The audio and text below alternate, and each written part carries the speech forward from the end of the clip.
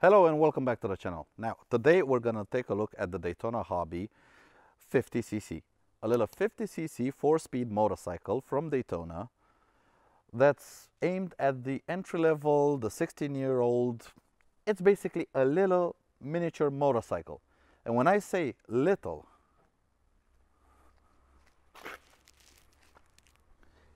I do mean little. I mean seriously, a small motorcycle. Take a look at this thing. It's the top of the motorcycle is below my waist. The seat is almost knee high. Now it does say it has a 770 millimeter seat height, which, yeah, you're gonna reach the ground. The seat is low and the bike is narrow, but it's just so small. It's freaking awesome. From headlight to tail light, it's this big, honestly. But we're gonna take a look at it from front wheel to back wheel and see exactly what's what with this miniature little motorcycle. All right, I don't think I can get low enough or any lower than this, but coming around to the front, we have a front 12-inch rim with a 120 by 70 by 12 tire. We have a 220 millimeter brake disc, no ABS or stuff like that. A dual piston caliper, which is nice to see on this little motorcycle, and amazingly, an upside down fork. I don't know why it needs an upside down fork, but it has it. We do have a halogen light, high and low beam, both halogen. Turn signal indicators, which are LED. Our normal handbar, our normal dash. We can see right here the puny little 50cc engine that I can basically grab in my hand. Very accessible, very easy to service. We do have a clutch right here, a brake lever right there for the rear brake. It looks exactly like a motorcycle, only it's just very, very small. I mean, I can touch the front wheel and the top of the engine. If I extend enough, I can touch the muffler.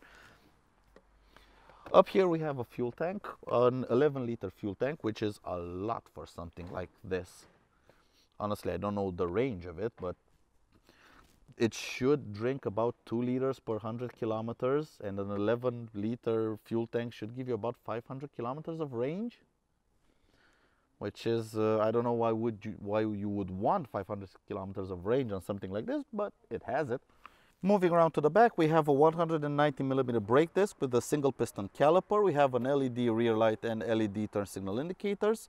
The rear wheel is also 12 inches, 120 by 70 by 12, so it basically has a square stance, the same size of tire both on the front and on the rear.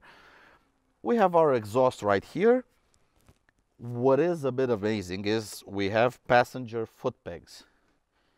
Now, if you look closely at the seat, you're supposed to sit right here. So the passenger gets about 15 centimeters of seat. Yeah, your passenger better be really, really skinny. Really skinny.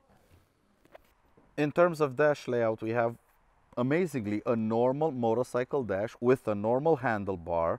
We have our hazard lights right here. We have our power switch right here. We have on the right hand side our turn signal indicators. We have our horn. We have our high and low beam. We do have our mirrors, pretty nice little mirrors. And right here on the dash we had a couple of idiot lights. And let's see if you can see. We do have a check engine light, a headlight light, our rev counter, our speed. And we also do have a gear position indicator. Let's see if I can get it into first gear. Nope. Yes, there it is. We do have a gear position indicator. All normal stuff. We have a clock. We have our total kilometer, our odometer. We have, I think, yes, we do have a trip meter. It's all normal motorcycle stuff, except in a very, very tiny little package. But honestly, there's not a lot to say about this little thing. It's just a 50cc motorcycle with a 4-speed transmission that weighs very little at 107 kilograms, and it's very, very small. And to be honest, amazingly, somehow, I fit on it. It's stupidly small, but I actually fit on it. The handlebars are in a nice position. The cutout for the tank fits my leg perfectly. Somehow I fit on it. And we do have an electric start. See, the little 50cc engine coming to life. But in case you do not want to use the electric start, you can go old school and just give it a nice little kick. So, let's take it out for a ride.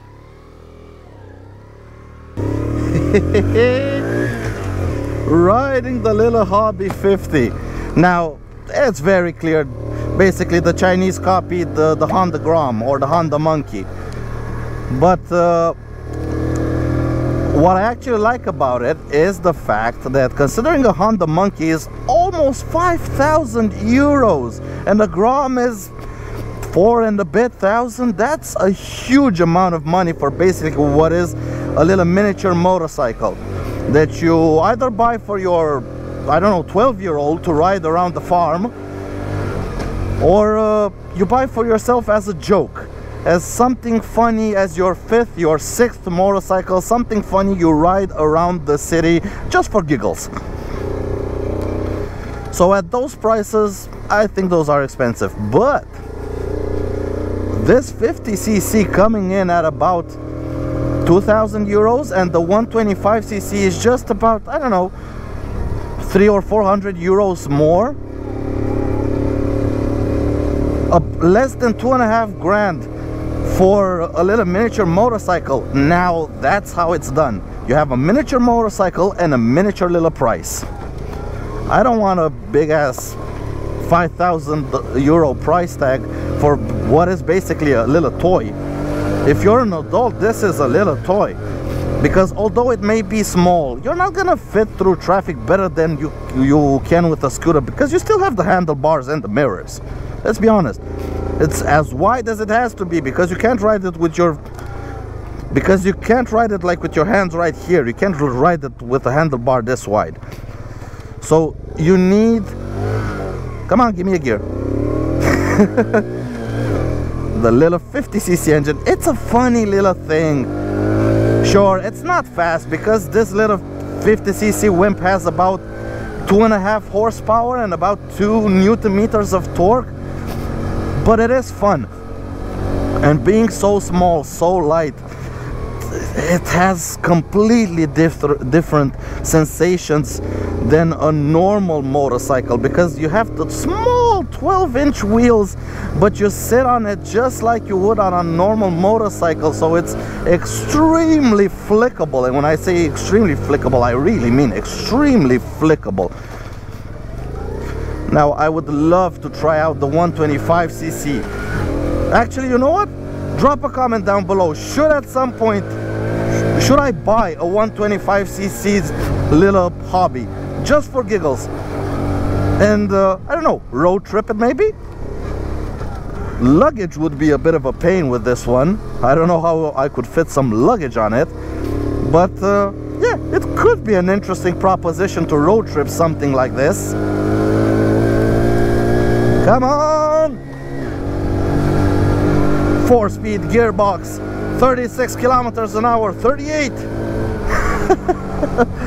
Oh, this little 50cc wimp. But you know, for a, I don't know, a 12-year-old or a 13-year-old, this would be a perfect learning motorcycle, because you have a clutch, you have a gear shift, you have a rear brake, a front brake, although the brakes may be, yeah, the front brake is really mushy. The rear brake is, oh yeah, the rear brake is there. The front one is a little bit mushy. I would have liked a little bit more lever fear, and even though it's just a 50cc, the gearbox is actually a little bit difficult to ride smoothly. it just, I don't know, it just bangs through gears. The clutch basically has an on-off switch. I mean, let's take a look. Down to first gear. Actually, let's get in front of the other camera so you can see what I'm talking about. It has a really weird gearbox. Actually, a really weird clutch. There's basically almost no biting point to it. So, let's put it here. Let's go to neutral. Find neutral. Are we in neutral? Yes, we're in neutral. So, we're in neutral.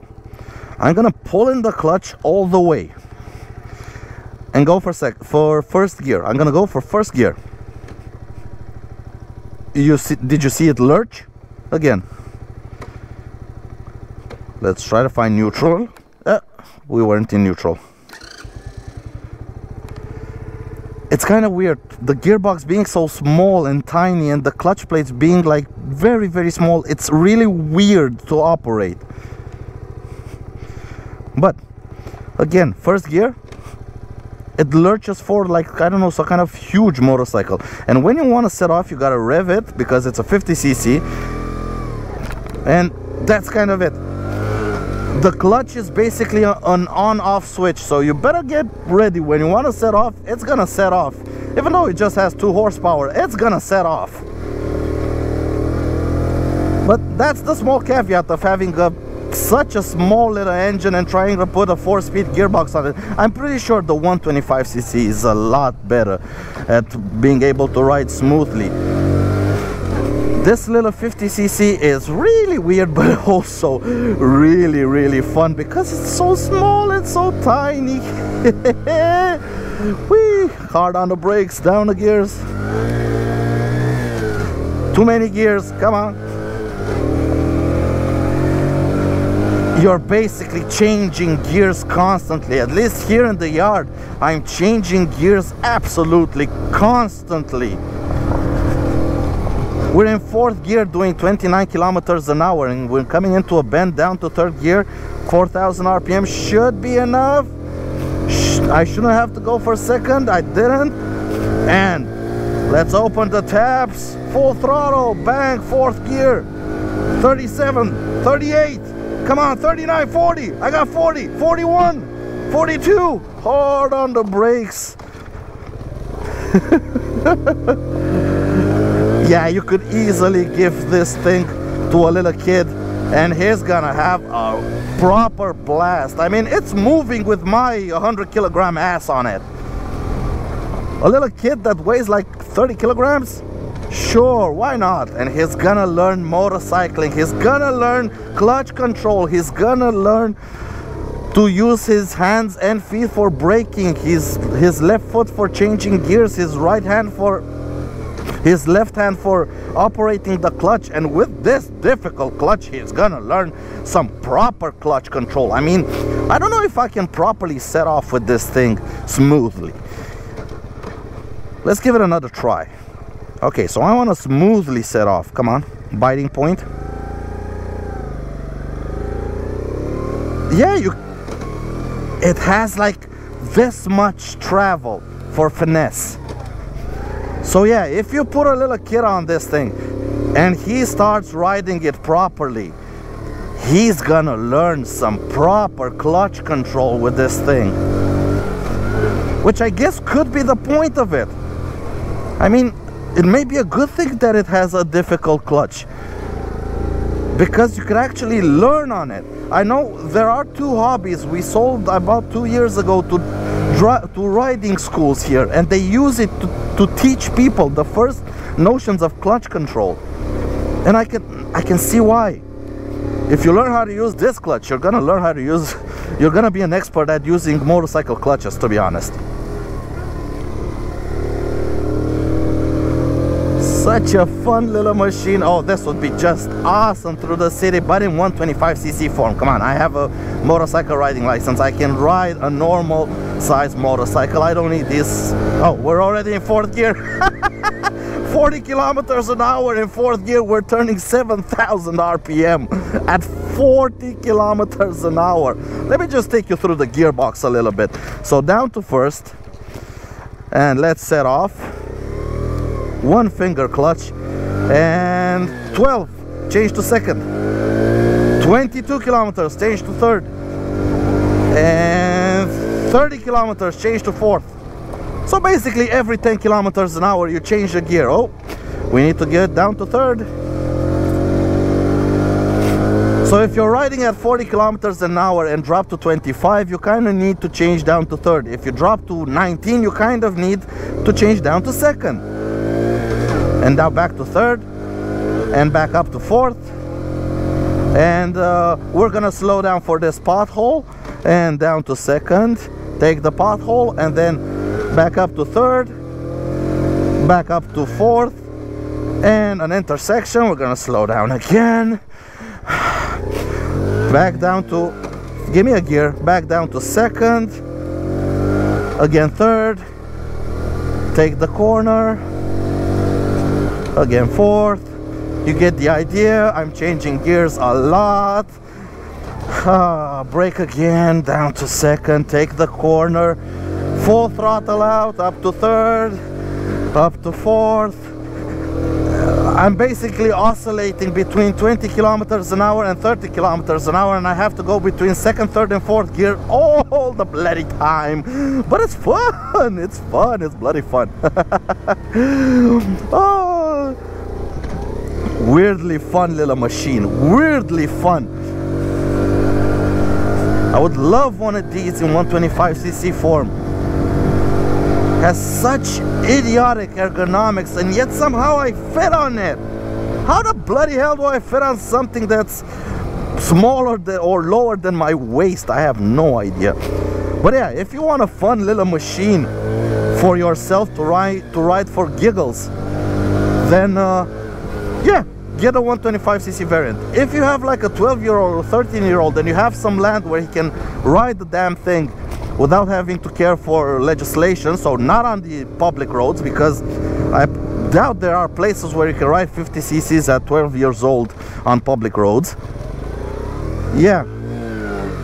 Oh, we're in neutral. It's kind of idiotic, the gearbox. Sometimes between first and second, sometimes you get false neutrals, but that may be because it's small or it's brand new. Either way, again, you're gonna get used to false neutrals. You're gonna get the kid used to false neutrals.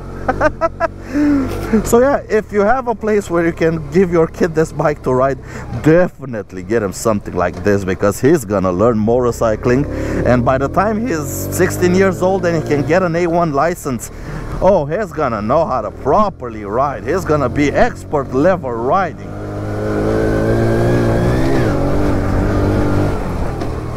What a fun little machine. Weirdly fun, stupidly fun, but fun nonetheless.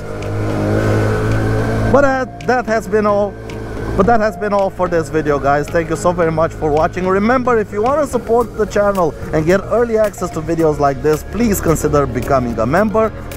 If not, thank you for liking, thank you for sharing the videos, thank you for subscribing, and I'll catch you guys in the next video. Take care out there, everyone, and ride safe. Goodbye.